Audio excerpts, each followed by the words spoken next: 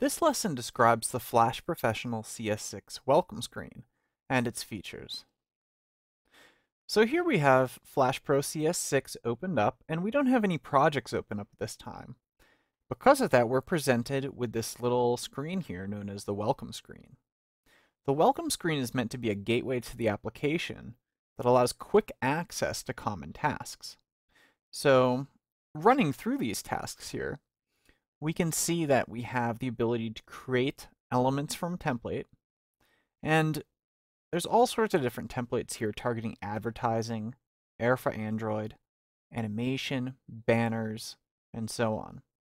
If we click more down at the bottom here, we're actually presented with all of these different templates that we have. So some of these pieces here actually show off some of the features in Flash Professional, like this IK Stickman sample. This is actually going to create a project for us in which we can see exactly how inverse kinematics works in Flash Pro. So if we close this, we're again presented with the welcome screen. So this reveals a few of the more recent items that we've worked on within Flash Professional. So you can see here too that it'll record any type of document type that's able to be opened in Flash. So I have both an XFL file and an FLA file here. It doesn't really matter what it is. We can also click this open dialog here, and that'll bring up a file browser for which we can go and find a file to open within Flash Professional. This second column allows us to create a number of different document types. We can choose from ActionScript 3, ActionScript 2, and these are the most common ones. These will create new Flash documents for us that target either ActionScript 3 or version 2.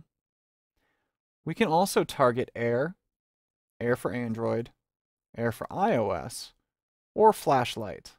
In addition to these document types, we can also create ActionScript files, Flash JavaScript files, a Flash project, which is a grouping of different files, and we also have templates for the ActionScript 3.0 class and ActionScript 3.0 interface.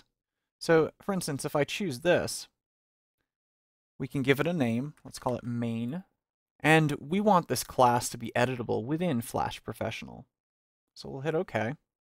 And you can see that it stubs out a nice class for us here with the package, the class definition, and the initializer function here.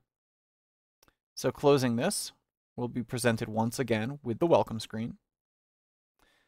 And you can see here that we have a link that basically will go to the web browser and bring us to the Flash Exchange. We'll be able to download a number of different extensions here to be installed to extend Flash in various ways.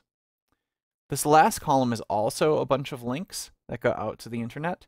So for extensions, and also these learn links, you're going to need an internet connection to actually use any of these. So these will also go out to a variety of different videos and other resources. Below these three columns is another area, and this area takes us off again to internet-enabled locations. So these pieces here, if you're a developer, you might want to start here. These are kind of like little quick starts. If you want to know just what the new features in Flash Professional CS6 are, you can click on this link right here, so on and so forth. Aside from this, we have this little Flash Professional logo, and what appears to be a blank area here. Normally, what this area is used for is for Adobe to actually transmit Flash Professional related news and updates to its users. So if Flash Professional was out as a released product right now, we'd be able to see news and feeds in regard to that. It's a communication channel that Adobe uses. Since I'm recording this before Flash Professional is actually released, we're not actually getting any information here yet. The last thing I'll mention is that if you don't ever want to use the welcome screen, you can just tick this little box off and say, don't show this again.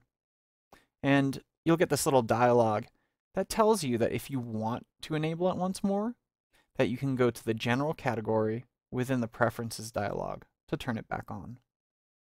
I like the welcome screen, so I'm going to keep it on. So this has been a basic overview of the Flash Professional CS6 welcome screen.